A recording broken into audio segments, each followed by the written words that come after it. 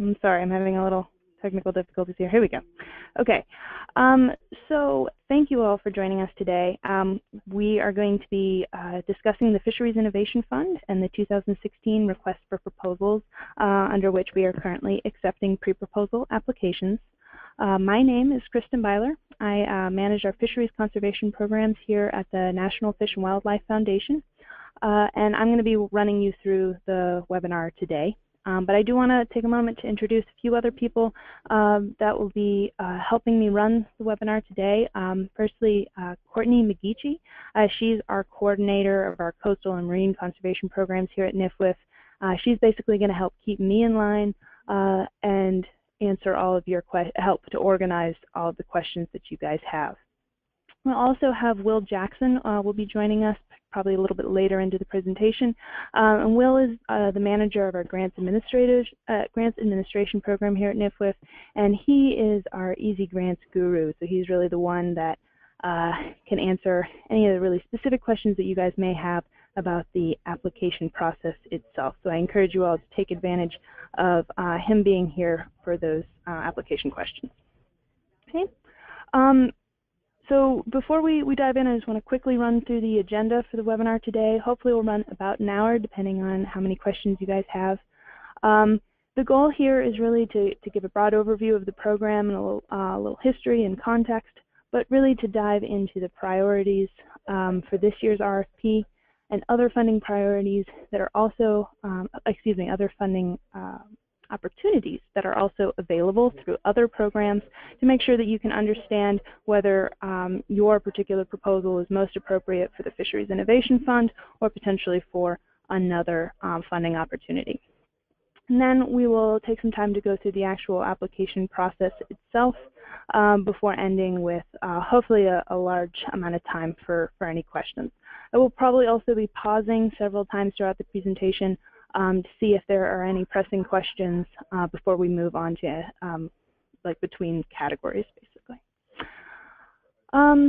Okay, but before we do any of that, I just want to orient you guys to GoToWebinar. For those of you who have not used it before, basically you should see a kind of a control panel on the right side of your screen, which you can minimize by clicking on this orange arrow here. You'll note that all of you guys are on mute right now. So basically that means if you want to ask any questions, you're going to need to do so through the question panel, so you can write in comments or questions at any time as you think of them, and then kind of once we hit a critical mass of write-in questions, we will go ahead and pause and walk through those one by one. At various points, though, we recognize some questions are going to be more complex and will obviously be easier to ask verbally. So when directed, we'll open up a few sessions to allow you guys to virtually raise your hands, which basically means you can kind of click on this little icon here with the hand, and that will notify us that you have a question, and Courtney will go ahead and take you off mute so you can ask it to the group. I also want to mention that this webinar is being recorded and will be posted to the Fisheries Innovation Fund website after we're done here. Okay, so I'm going to go ahead and dive into a brief overview of the program. The Fisheries Innovation Fund was founded by the National Fish and Wildlife Foundation in cooperation with NOAA Fisheries, the Walton Family Foundation, and the Gordon and Betty Moore Foundation. And the fund was launched back in 2010 with the goal of really trying to foster new and innovative ideas to help fishermen and fishing communities implement sustainable fisheries strategies throughout the United States. So this has been a broad, comprehensive program that has had 5 years of really successful and really fantastic projects. We've in total, we funded 78 grants, totaling $8.1 million in total funding over that 5-year period. And as you can see, those grants have really taken place throughout the country in a wide range of different types of fisheries. And several of these projects have even been national in scope or focused on multiple fishing regions. So in addition to wide geographic scope of the program, The program has also focused on a wide number of different types of innovations that hit on a large number of different priority areas. And so for those of you who are familiar with the Fisheries Innovation Fund or have maybe applied in the past, you may have noticed that this year's RFP looks a little bit different than in years prior. Previously, we have always had 5 main funding priorities. This year, we've kind of knocked that down to 3 main funding priorities, these being capacity building, market development, differentiation, and recreational fisheries. These have always been key priorities for the program and will continue to be the priorities solicited through this 2016 RFP. But you'll notice that there are 2 priorities that we have funded in the past that we will not be funding this year, for the main reason that we want to try and reduce any redundancies in our funding because we have these new excellent opportunities available, and we want to make sure that projects are applying to the funding opportunity that best represents their particular project, which would hopefully make your project, that project potentially more competitive because it's being put into a funding opportunity that's a bit more specific. So, what does all that mean? Basically, I'm going to run through these 3 key priorities in capacity building, market development, and recreational fishing later in the presentation. I'll go through those in much more detail. But I do want to just take a few minutes to explain why we are not accepting proposals under the bycatch reduction and on electronic technology sections anymore, and what that means for you. So first, related to bycatch reduction, in years past, we have funded a wide range of different types of strategies to reduce bycatch. And these included collaborative approaches, community-based incentive programs. A classical example of this might be a risk pool or a bycatch avoidance network. So these kind of non-gear-based innovations to reduce bycatch. And this year, we are absolutely still interested in innovations in that space. It's just this year we've kind of rolled up that bycatch reduction into this broader capacity building priority. So in that way, we will still be treating bycatch reduction as an important priority this year. But what's different this year is that we will no longer be considering proposals that focus on fishing gear engineering or fishing gear efficiency. Okay, so any gear-related project is no longer eligible under this year's Fisheries Innovation Fund, and instead we would suggest that people interested in submitting proposals in that space look into NOAA's bycatch reduction engineering program. That program should be releasing an RFP soon, and basically that program is designed with the explicit purpose of pushing forward innovations in fishing gear engineering. Okay, so again, it's just kind of a slight shift, but bycatch reduction as a whole is still a priority for the Fisheries Innovation Fund. Now turning to electronic technologies, in years past we have funded a wide range of kind of small-scale pilot projects that looked at electronic monitoring and electronic reporting technologies. And last year, we were able to launch a brand new funding opportunity called the Electronic Monitoring and Reporting Grant Program. And so instead of soliciting proposals in this space through the Fisheries Innovation Fund, instead we're asking that any people who are interested in submitting proposals that have a focus on electronic monitoring or reporting wait and apply to this Electronic Monitoring and Reporting Grant Program. For those of you who are not familiar with the Electronic Monitoring and Reporting Grant Program, which we call EMR for short, because I know that's a mouthful. So the EMR program was developed just last year in partnership with NOAA in order to catalyze the implementation of various electronic technologies for catch monitoring in U.S. fisheries. And so this RFP is not currently available, but it will be released within the next few months. Here we're expecting it probably late February or early March, and we will send out a broad announcement so that you can be made aware of this opportunity once it becomes available.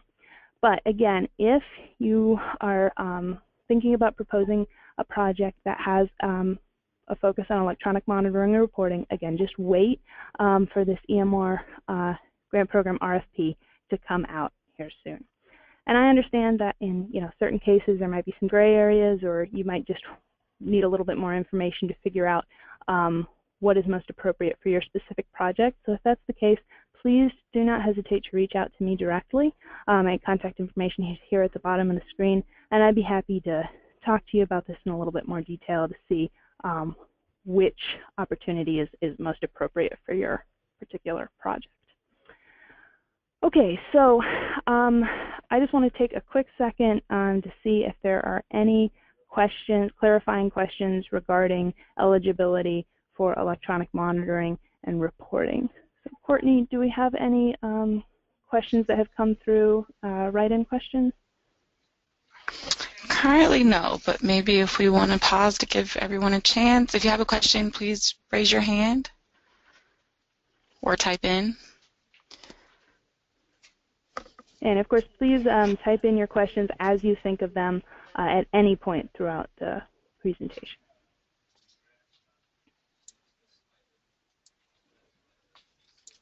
Okay. Well, we will of course have more options, more availability for you guys to ask questions. So keep thinking about them as we move through. But again, do not hesitate to reach out to me directly if you're a little unclear about the EMR program. Okay.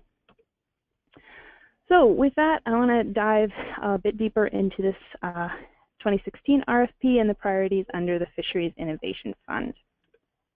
So first things first, I think you need to know where you can access the RFP.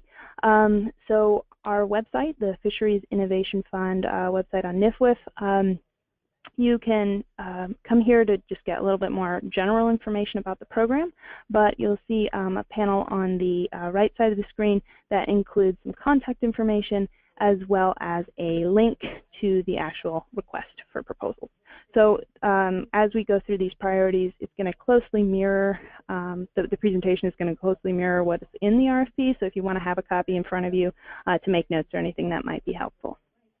Okay, so when you click on that hyperlink, you'll be taken to a new web page with the actual request for proposals.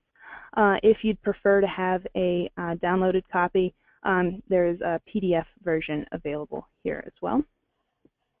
And so kind of the first thing you'll notice is that the pre-proposals are going to be due on Monday, February 8th. And you'll also notice that we have a two-stage proposal process for the Fisheries Innovation Fund. So basically what that means is that we are currently accepting pre-proposal applications, which is just a short kind of summary of the project that's being proposed. And then we will review those pre-proposals to determine if they align well with the program priorities. And then based on that review, we will invite a subset of those pre-proposals applicants to submit a full proposal, in which case we'll ask for considerably more information and detail about the project. Okay, and those won't be due until April.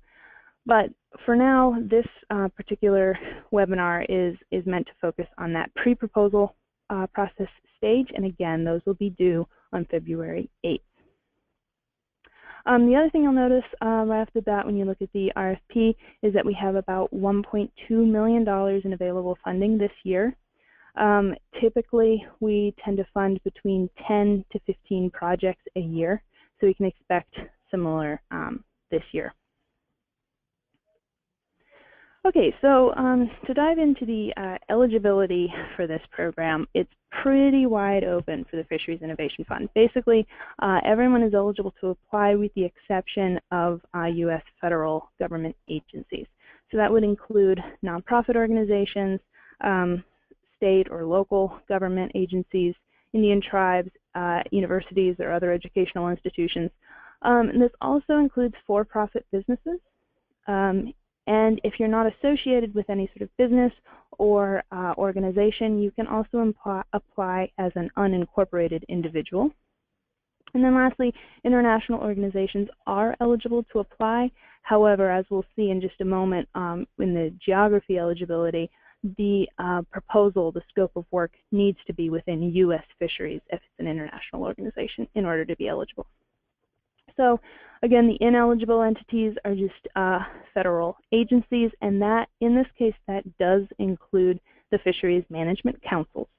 Okay, now individual council members can potentially apply through as a state representative or whatever the case may be, but the actual councils themselves cannot apply for funding through this program. Okay, geographically, it's also extremely wide open. All U.S. fisheries are eligible to apply. Okay, that includes commercial fisheries as well as recreational fisheries, state and federal fisheries. Okay, so this includes all 50 states. It also includes the Great Lakes as well as all U.S. territories. It does not include the freely associated states. But basically, it's pretty wide open. All U.S. fisheries are eligible to apply. All right, the other thing that we'd like you to start thinking about as you're kind of scoping out your proposal and developing the pre-proposal is the scale that your project is being proposed at. All right, so really a project could fall into one of two categories. It could be in this kind of early development stage or the pilot phase where it's a brand new innovative idea or solution. It could be some sort of hardware solution. It could be some sort of social innovation. But at any rate, it's at this very early stage where you're potentially developing a proof of concept. You're beta testing. You are doing a small scale pilot project just to see if this idea will work. Okay? So that's one category. Then we'll also see proposals that are taking proven innovations, things that have already gone through this piloting phase, have already been tested and shown to be a successful fishery solution, and now those projects are ready to be implemented at scale. Okay, so that implementation could mean that you're going from a pilot project where you had 5 fishermen up to a implementation scale project where you have 30 fishermen, or maybe you're going from a project that had focused on 1 fishing community and expanding it to 10 fishing communities, or potentially you're taking an innovation that was developed, say, on the West Coast, and you're wanting to apply it in a totally new context to a new fishery on the East Coast. Okay? So there are various ways in which you could have an implementation scale project, but basically the idea here and the thing that differentiates these two categories is just whether this is a brand new concept that still needs development and testing, or whether this is a proven solution that is now ready to be scaled up. Okay, so think about which one of these categories your project falls under. But in either case, we are interested in proposals in both of these categories, and we are interested in proposals in all U.S. fisheries within these two categories. Okay? Now, the one kind of caveat to that is that if your project aims to implement a proven innovation, try and bring something to scale, then that project will be more competitive and will be given priority if it occurs within one of 4 target fisheries. Okay? Now, this is new this year. And the 4 target fisheries that we are going to be looking at are the New England groundfish fishery, the Gulf of Mexico reef fish fishery, the West Coast groundfish fishery, and the Gulf of Alaska groundfish fisheries. Okay? But I want to stress that implementation scale projects that fall outside of these target fisheries are still eligible to apply. Okay? It's just simply that projects within one of these 4 target fisheries are likely to be more competitive in this year's round of the fund. Okay? Now, those development scale projects innovating a brand new concept, there are no geographic priorities at that scale. Okay? Now, I imagine you guys probably have questions about this, so please type them in as you're thinking of them, and we will pause for verbal questions as well in just a moment. But before we do that, I want to just go ahead and run through the program priorities in a little bit more detail. Okay, so as I had mentioned before, this year the RFP focuses on 3 main priority areas. each of these having several subcategories underneath them. So these are capacity building, market development, and recreational fisheries. So the first of which being capacity building. This one is probably the most broad of all of the priorities and has 5 different kind of subcategories within it. So the first of which being projects that work towards improving the economic viability and efficiency of fishing businesses. So this might be the kind of project that develops technical assistance for fishermen in order to help them diversify or stabilize their incomes, for instance. We'd also be interested in projects that build capacity in order to retain access to fisheries resources. So some classical examples of ways to do this would include regional fishing associations or the development of permit banks or quota banks, community trusts, or things of that nature. We'd also be interested in projects that can build a community's capacity to potentially develop a sustainability plan or to develop an individual business's capacity through business plan or marketing development. And this one is also tried to be written broad enough to include information sharing and outreach types of capacity building efforts as well. So this might include a workshop series or conferences or things of that nature that are trying to build capacity around a particular topic.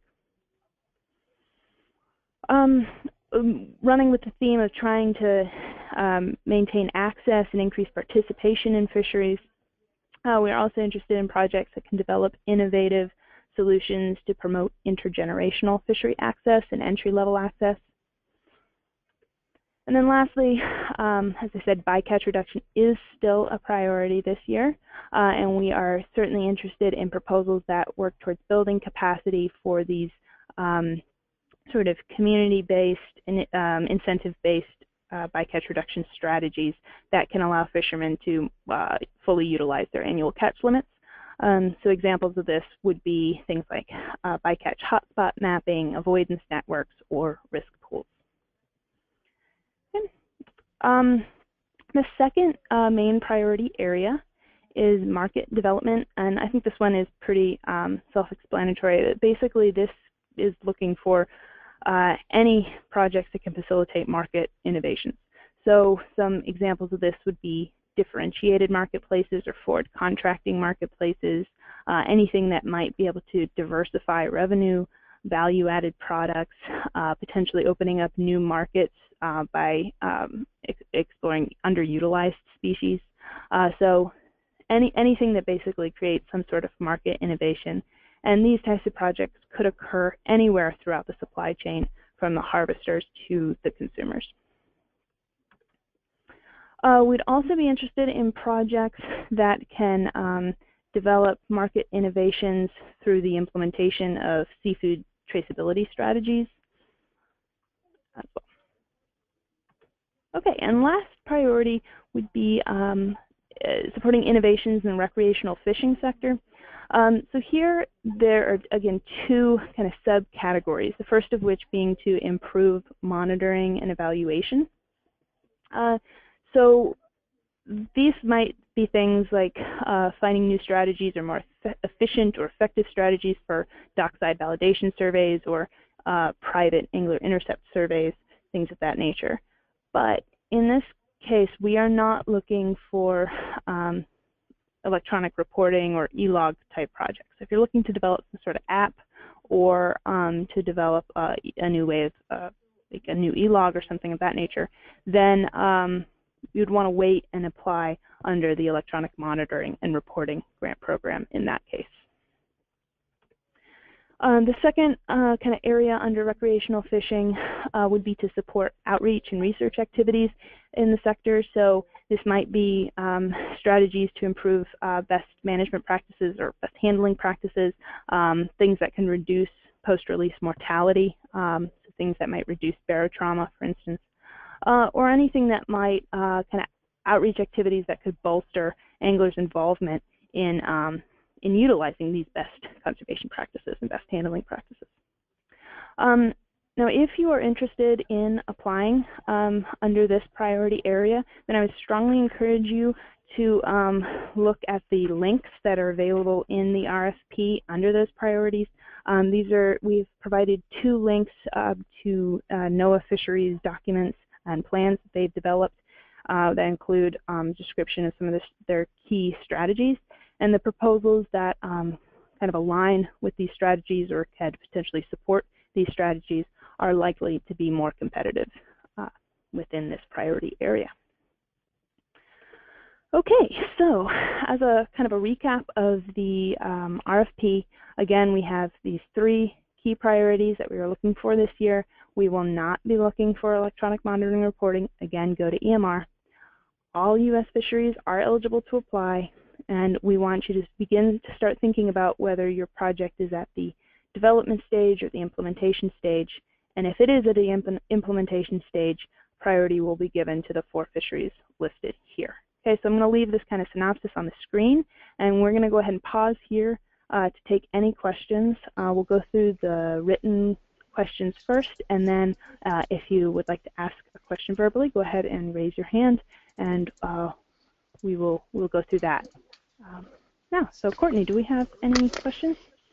We do. We have quite a few, actually. The first is, are subsistence fisheries eligible to apply? I loosely understand that to also mean artisanal, but correct me if I'm wrong. Yes. Subsistence fisheries would certainly be eligible to apply. I would imagine, I mean, it depends on the scope of work. Projects that are able to, really directly engage the fishing community and engage a larger number of the fishing community are likely to be more competitive. So I guess it depends on the scale of the fishery to which you're referring. But yes, they are eligible to apply. Okay, the next question is, would evaluation of existing innovative techniques with the objective of making improvements be of interest to the FIF program? Okay, hang on. I'm going to have to read that one. If I can get to it, I'm having trouble accessing it, actually. So hang on. Oh, I see it now. Okay, just a minute. Let me get myself oriented here. I'm sorry, guys. Oh, I don't know where you're looking, Courtney. I'm sorry. And it is, let's see. What time it was asked, maybe? Sure. The timestamp is 3:26. 3:26. Okay. Thank you. Interesting. Okay. Yeah, potentially. So again, the question here being centered around evaluation of technique, innovative techniques that have potentially already been tested and seeing they're truly as effective as they maybe claim to be. Yes, I'd say that they are certainly eligible to apply. Again, I think you'd need to make a strong case for how this type of proposal will be utilized and what the kind of the long-term goals of that sort of evaluation would be. But yeah, potentially under the right circumstances, that sort of project could be of interest to the fund. Okay. The next question is, can you expand on what traceability would entail? I believe that was maybe a slide or two ago.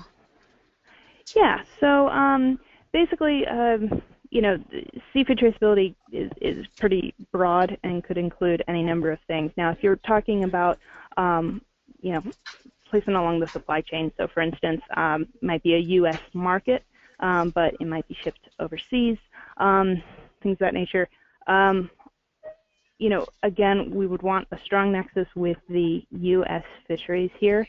So if the project is aimed at supporting U.S. fishing communities and to increase market opportunities for those U.S. fishermen, then even if those product is ultimately shipped overseas, that would be that would be an eligible project. In terms of, obviously in the traceability space, there are hardware and kind of software innovations that are being developed and probably will continue to be developed as well as kind of capacity building sort of level things that would be associated with properly implementing and associated outreach to have people use the traceability tools properly. So anything in this space, whether it be kind of at the capacity building, social innovation side of traceability, or in the actual nitty-gritty developing the technology and the associated software, would be eligible to apply. I don't know if that fully answers your question, but I'd be certainly would be happy to speak with you offline if you have kind of some more targeted questions about that. Okay, so the next question is, would NFWF be more or less likely to support the expansion of a project that had already been funded as a pilot through the FIF program several years ago? Potentially, but not necessarily, right? So if a pilot project was funded externally, yet it has strong data to support it and shows that it was a successful pilot project and is ready for implementation scale, then I'd say that would be just as competitive as a proposal that had previously used NFWF funding in order to do that pilot study. Okay, next we have a clarification question. Can pilot demonstration project proposals be applied to areas outside the program priority geographic areas? Yes. Again, let me go back here. All U.S. fisheries are eligible to apply under either the implementation scale or the kind of pilot scale. Okay, so under that development scale, no priority is going to be given whether it's in the New England groundfish fishery or the New England scallop fishery, for instance. Okay, but if the project is implementation scale, then between those two fisheries, the New England groundfish fishery would potentially be more competitive and be given priority. Okay, the next question is, are areas that have already received a NFWF grant more or less likely to receive another? So geographically, it seems like. Sure. Well, beyond these kind of 4 target fisheries that we've identified, there's not any particular fishery or geographic area that we are more or less focused on. It really, each year we kind of roll the dice fresh, and we get a completely new batch of proposals, and so we don't, we don't know where that next really amazing, innovative idea might come from. So we don't want to limit that kind of early scale development in any way by limiting or thinking ahead of time about which geography or fishery might be most appropriate. But at the implementation scale, we have over the last 5 years supported a lot of projects that have developed really cool innovations, and other funders have also funded a lot of projects that have developed some really interesting innovations. And I think some of those innovations are starting to come to a place where they can be implemented at scale. And so within those strategies, we want to try and support their implementation within those priority geographies, fisheries that we mentioned.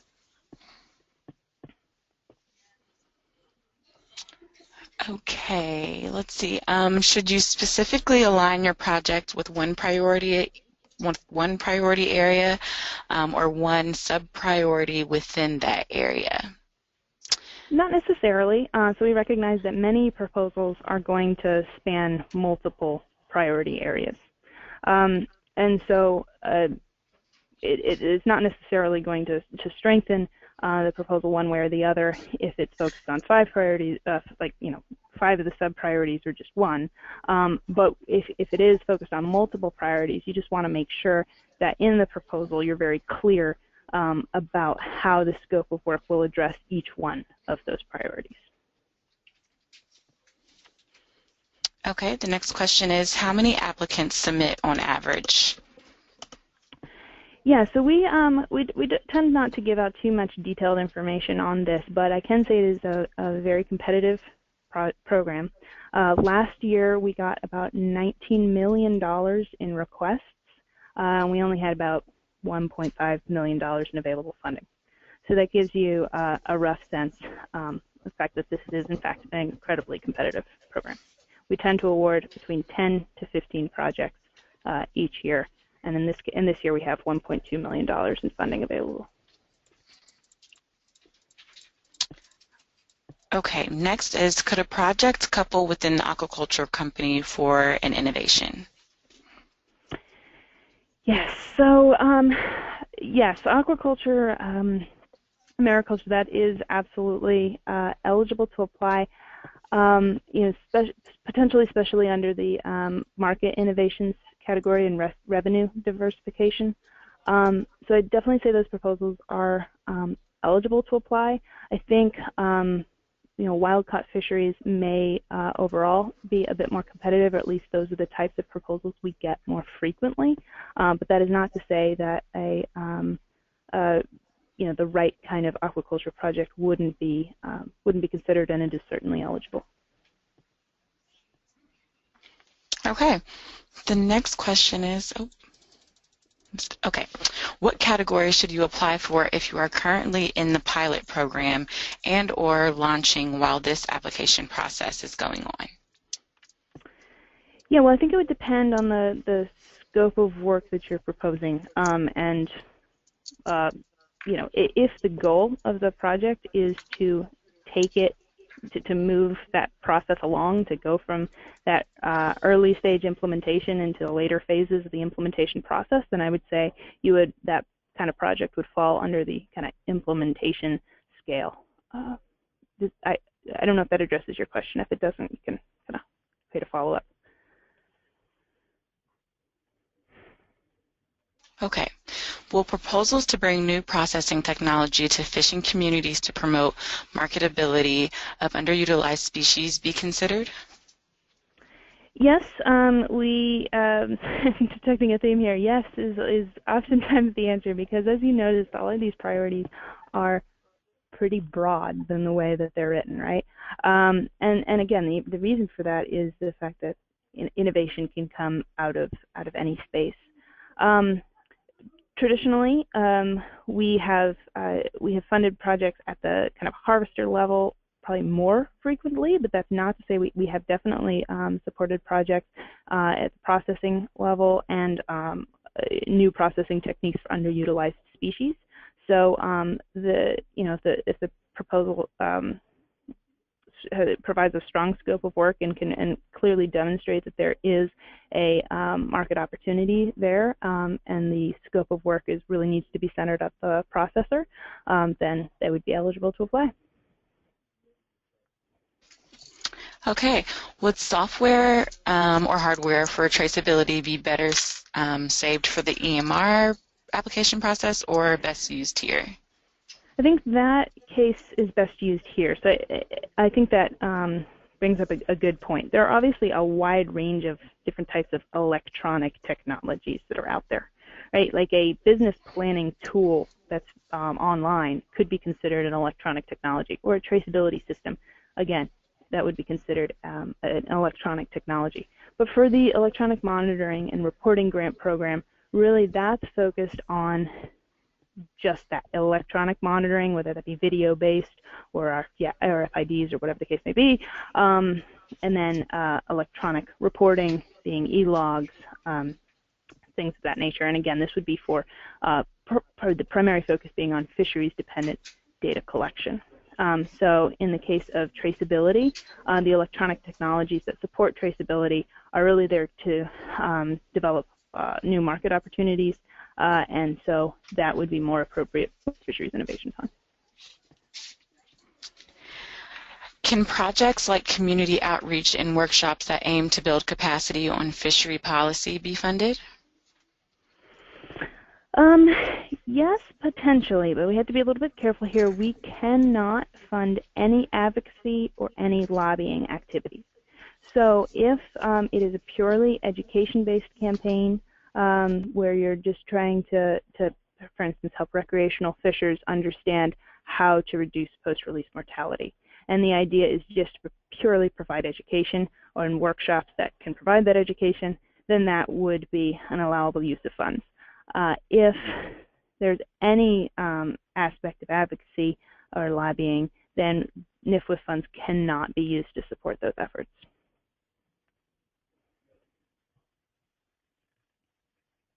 Okay, the next question is, what is the time frame for the work to be completed? So, as we would call it, project period. Yeah, so we'll get into some of the logistics of the actual application process momentarily, but projects typically range between 1 to 2 years. Can you be more specific on what you are looking for regarding recreational fisheries? Sure.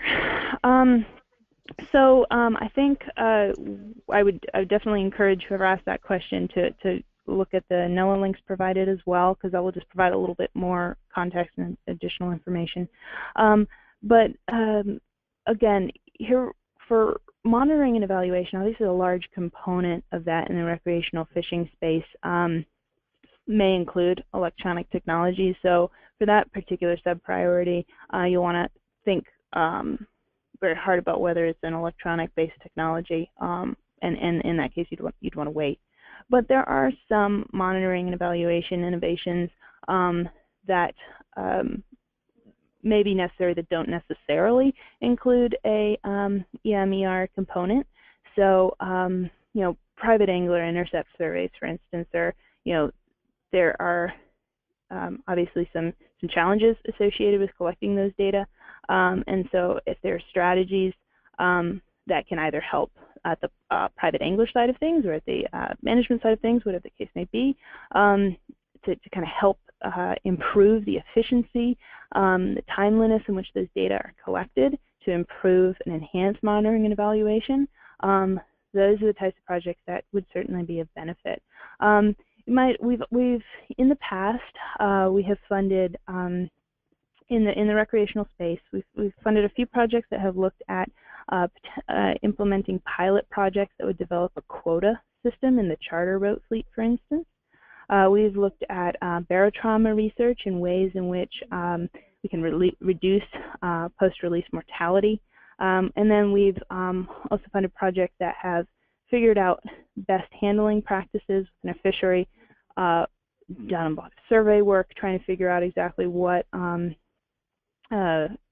people are, what are common practices, and which are practices that are maybe not very effective or lead to high mortality, and then developing kind of these best practices guides that are really accessible to the general public, that people, and then kind of helping those private anglers or people going out on charter boats to really start implementing these conservation practices. So in the past, those are the types of projects that we have supported, but you know, innovation in this space could come from anywhere, and really we want to be able to try and find the types of projects that can improve monitoring efficiency as well as handling practices and outreach to the actual private angler community.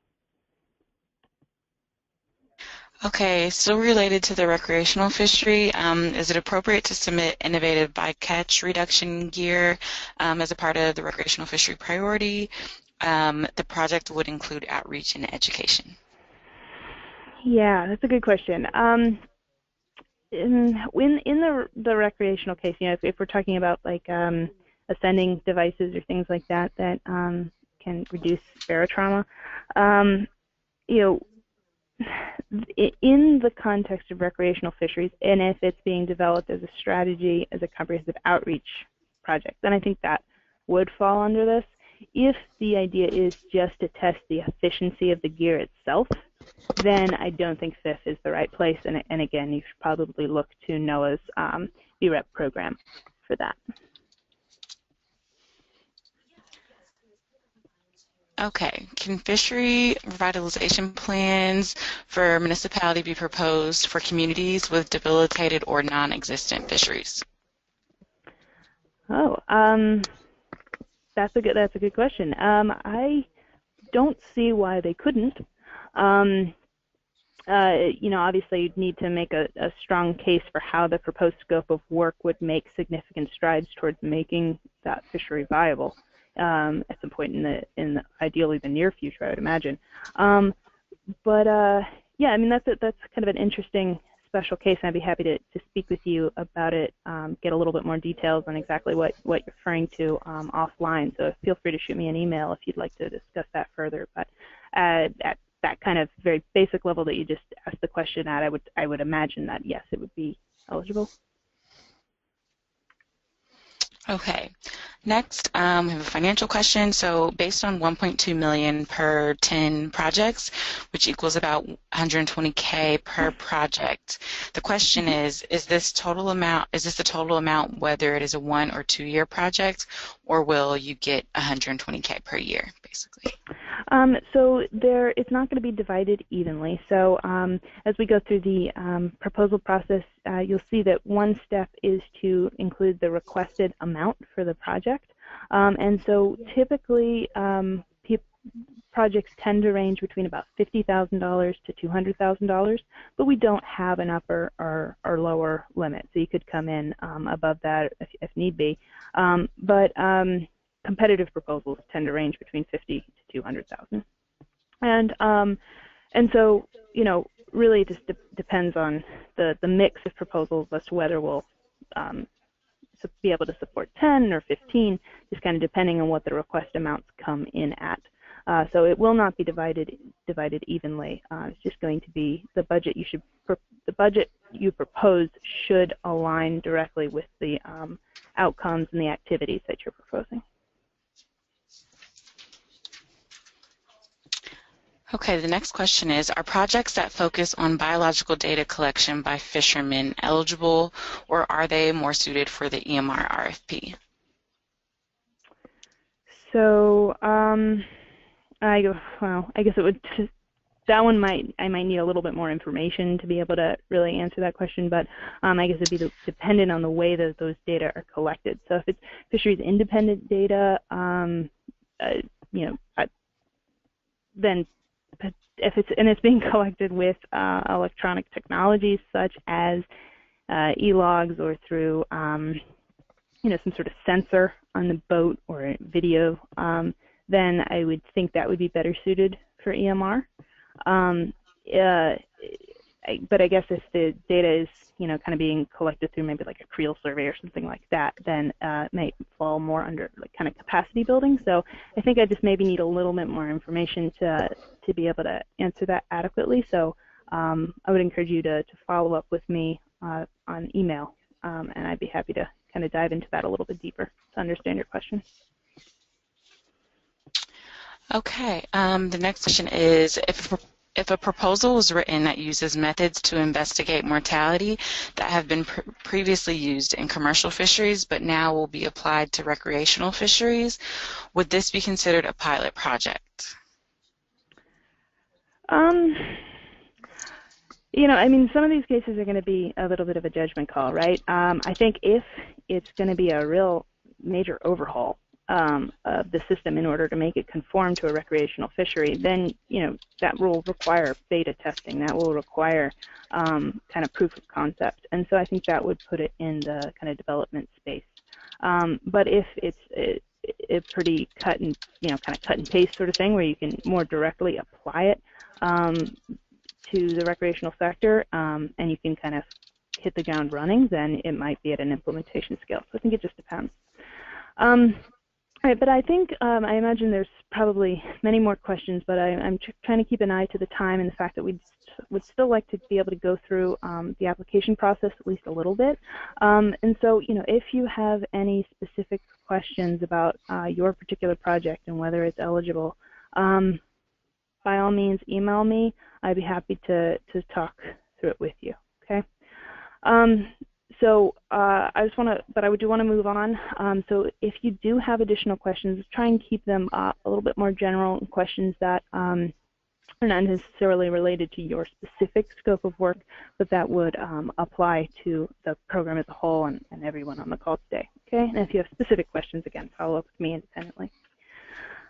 Okay, so in the actual application process, I'm going to try and go through this pretty quickly here. But again, it's a two-stage process. We are right now seeking pre-proposals, so that's what I'm going to kind of run through that process now.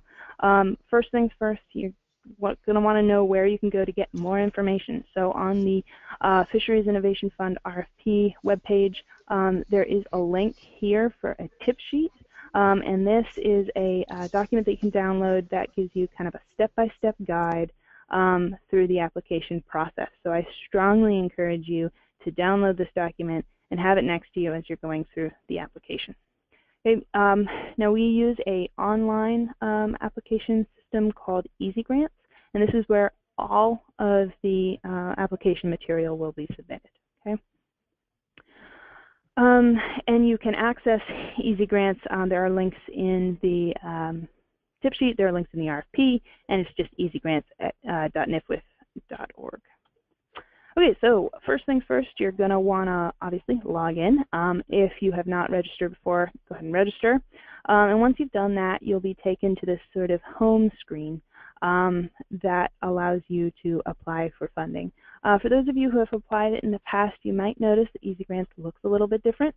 We just had a upgrade late last year, and so the functionality remains largely the same, but things look a little bit different. So once you've logged in and you go to this home page, you can click on this Apply for Funding link here, which will bring you to a list of all of the funding opportunities that are currently available through NFWF. And of course, you'll want to click on the Fisheries Innovation Fund opportunity. And once you do that, then you can click Apply to actually start your pre-proposal application. Now you will be prompted to complete a quick eligibility quiz. It's just 3 questions.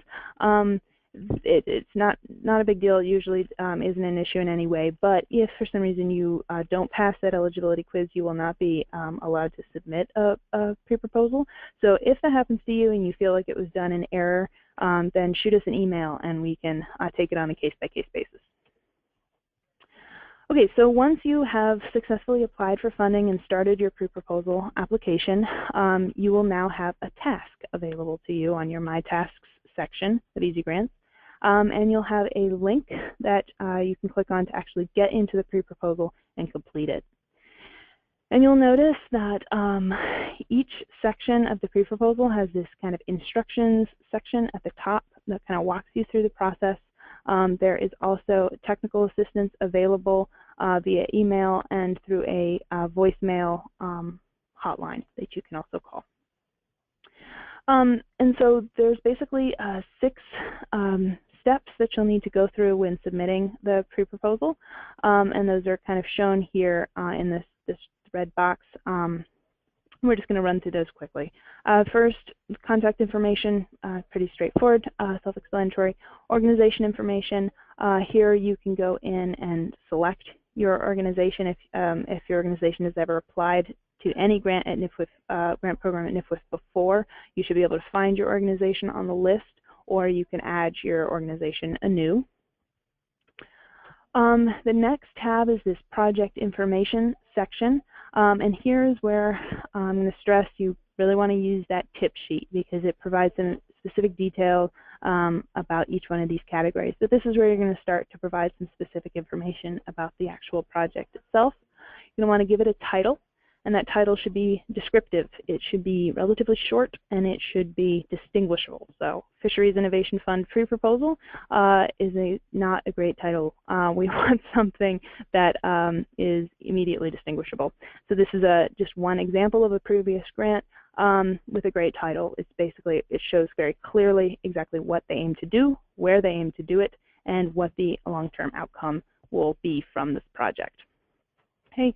This is where you put in the project period. Again, these typically range from 1 to 2 years. Project description, this should be brief, 2 sentences max. It should start with an action verb, and the second sentence should start with project will. Okay, so main point here, this section should be a very brief 2-line synopsis of your project. The abstract is where you can then provide a little bit more detail, and you want to start that out with the name of your organization, will do ... You want to give a succinct project location description. Again, this doesn't need to be complete sentences. It shouldn't be very long. It should be straight to the point, exactly where the project will take place. And then here's where you put in the requested amount. And again, projects typically range between $50,000 to $200,000. Okay, probably the most important section of the proposal is this upload section, because this is where you are going to actually upload your narrative where you describe the scope of work. The way that you'll do this is you'll see here in this red box, there is a pre-proposal narrative template that's available for download. So this is a Word document that you can download from the system, save it locally, work on it on your leisure. Once you feel like it's ready to go, then we'll log back into EasyGrants, and in this upload section, you'll go ahead and upload the completed narrative back into the system. All right, the actual narrative template, here's an example of what it looks like. Please use this template. That really helps us out. The instructions are provided here, but it does look a little bit different than in years past, so I'm just going to quickly hit the high points here. It's short, 2 pages max. Again, this is just a summary of your project to see if it's going to be submitted, to see if you'll be invited to submit a full proposal, in which case you'll be able to provide a lot more detail about the project. So you want this to be concise. We do ask that you keep the basic formatting. However, obviously all this text takes up a lot of space, so you can delete the text here. We just ask that you keep the outline format and the headings intact. Okay, the first part of the narrative is just kind of some basic background information, and the second part is where you're going to actually spend detail talking about the methods, activities, and outcomes. So the first part, this should be short. Do not take up a whole bunch of your 2-page limit on this section. Okay, each one of these areas could be answered in no more than 1 to 2 sentences, and in many cases they don't even require a complete sentence. So please try to keep this brief. The idea here is to identify which priorities your project addresses from the 2016 RFP, to describe kind of that category, the project scale. Is this at innovation, new innovation development scale, or is it an implementation scale project? You can just put innovation or implementation, and then maybe 1 sentence for a little bit of context if it's needed. You want to go ahead and indicate which fishery or fisheries your proposal focuses on. So this would include both target fisheries and bycatch fisheries. And then if your project focuses on a wide geographic area or is national or doesn't focus on any particular fishery, you can also indicate that here. Under participants, here what we're really looking for is we're just trying to get a sense of the scale of the project. So is this project that's going to be working with a single fishing community and maybe just a few fishermen, or is this going to be a project that's going to be working in an entire fishery at a whole sector, or with a larger number of fishermen? So just, we don't need a ton of detail here, we don't need exact numbers here, but we just want to get a rough sense of exactly how many fishermen you tend to hope to engage in this project directly, and how many fishing communities will be engaged if that's applicable. And then again, a brief description of project location. The second part of the narrative, again, this is where you should spend the most of your word count, and this is where you're going to describe in detail, well, in relative detail, the methods that you'll use to achieve the overall outcomes that you hope to achieve with this proposal, and the activities that will support those outcomes. Okay, so once you've completed the narrative and uploaded it into the system, then you can also complete the matching contributions section. Now, for the Fisheries Innovation Fund, match is not required, but it is certainly encouraged. A proposal that can bring match is definitely going to be more competitive. Okay, so in order to provide information about the matching sources, you can just, of course, click Add and include as many matching sources of matching contribution as you have. There are a few categories that you'll note. This could be in-kind match. This could be cash as well. Okay, so there are different types of match that can be provided.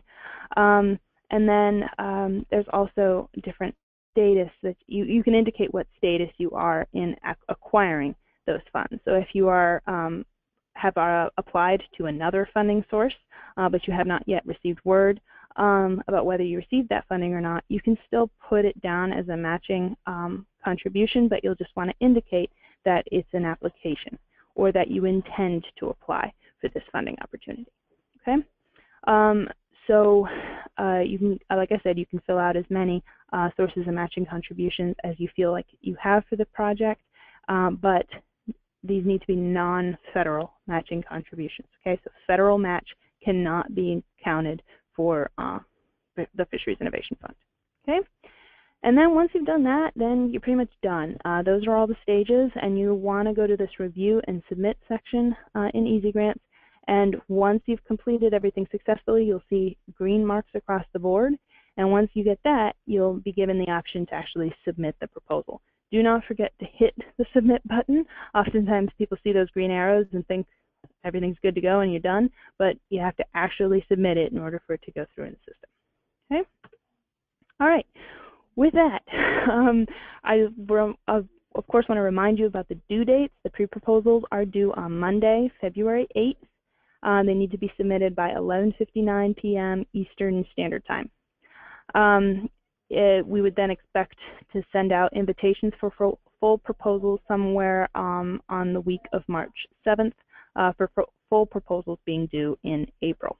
All right, so I've included some contact information here, and we'll go ahead and use however much time we need to answer any questions. I know we're just over. It's a 4:05 Eastern time, so we're a little over our 1 hour limit here, but I'd be happy to, so feel free to jump off if you need to, but we will stay with you guys to get any questions answered that you may have. So thank you guys so much for attending. Courtney, I imagine we probably have some questions. Yeah, so I have a couple regarding match, so I'm going to try to group these together since they're similar. Basically, could you utilize already collected preliminary data costs as your match for the project, or would match have to occur at the time of the proposed project? Yeah, I think this is really going to be on a case-by-case basis. Will, are you on the line with us?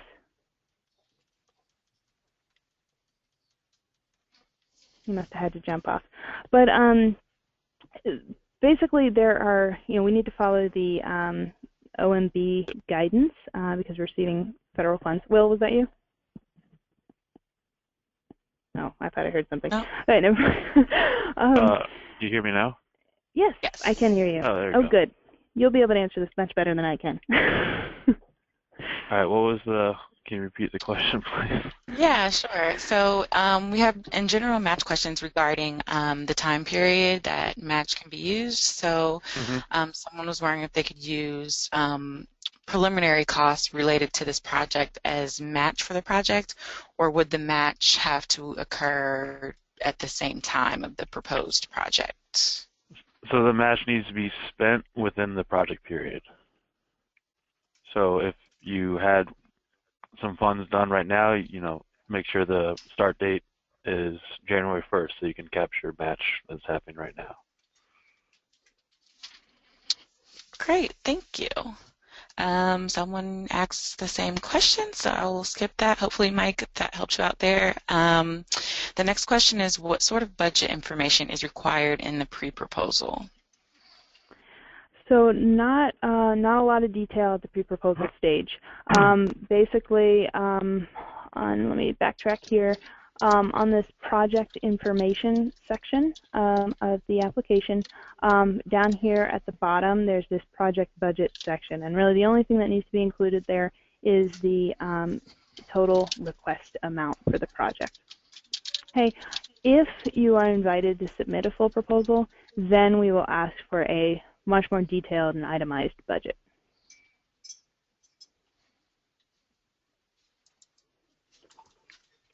Okay, the next question is, does the monitoring plan need to include recommended metrics?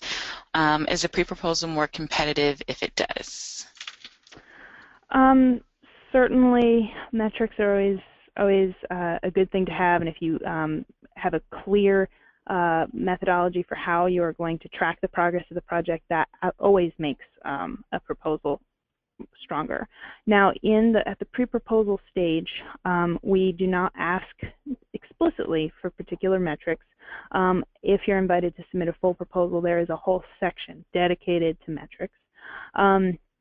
But certainly, if you have the room in your proposal, it will not hurt your case, certainly, if you can provide information about how you will be tracking progress and which metrics you feel are appropriate for the project.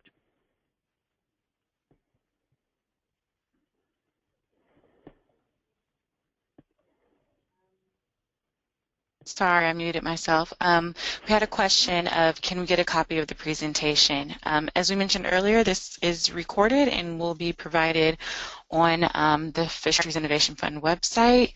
As far as the actual PowerPoint, Kristen, I will let you answer whether or not that will be available. Yeah, I don't think we're going to share the actual PowerPoint presentation itself, but it really does mirror pretty closely the RFP and the tip sheet, which you can readily download from the Fisheries Innovation Fund website.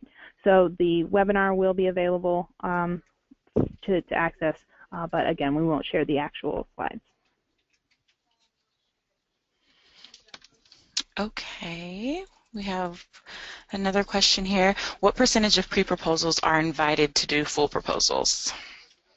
Yeah, so again, we don't typically provide detailed numbers on this. But I can say, you know, last year when we had $19 million in total requests at the pre-proposal stage, we invited about maybe $4 million in total requests, somewhere in that neighborhood, to submit full proposals. So yes, it is a very competitive program, especially at the pre-proposal stage, but also at the full proposal stage. Okay, next we have, is it considered negative to submit more than one project pre-proposal? No, not necessarily. I mean, certainly we'd want those two projects to have very distinct scope of work. But yeah, absolutely. If your organization has multiple projects they're working on that you feel align with the priorities, then by all means you can submit multiple applications. Okay, the next question is, if we have angel and VC funding, does this account as matching?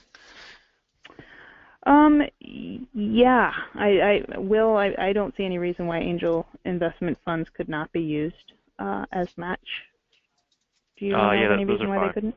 Yeah. No, I don't know. Okay, the next question is, could you include funds in the matching section if those funds are from a state or local government, who in turn receive those funds from a federal grant? If the funds go through the state, then they become state funds, so those are fine. Okay. There you go. Thanks, Will.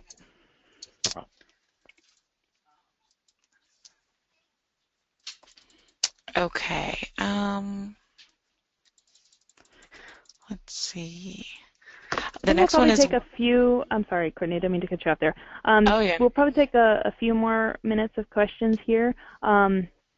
But again, we'd be happy to work with you guys offline as well. Okay, but we'll take a few more minutes of questions here. Looks like I just have one more. Would the pre-proposal stage be an appropriate time to provide a letter of support from a federal agency? No. So we would not encourage you to provide a bunch of additional kind of supplements to the pre-proposal. We do have one potential additional upload. So if you do have like a project map that you want to provide, you can upload that and it won't count against your 2-page limit. But we don't want that to be used for a bunch of additional supplementary information or letters of recommendation or references or things like that. References are not required, so you know there's really no reason to use up your word count on references, for instance. But as far as additional uploaded documents, we ask that you do not submit those with the pre-proposal. If you are invited to submit a full proposal, then you will be given the opportunity to provide letters of support. If you do have a large number of partners involved who will be active with the project, I mean, certainly you'd want to mention that in the pre-proposal, but actual letters of support, we do not need to see those at this stage.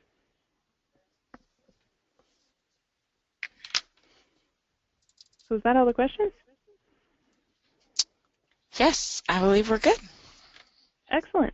All right, well, thank you guys so much. Please follow up at any point if you have questions. And again, those pre-proposals are due on February 8th. So thank you all, and have a wonderful rest of the day.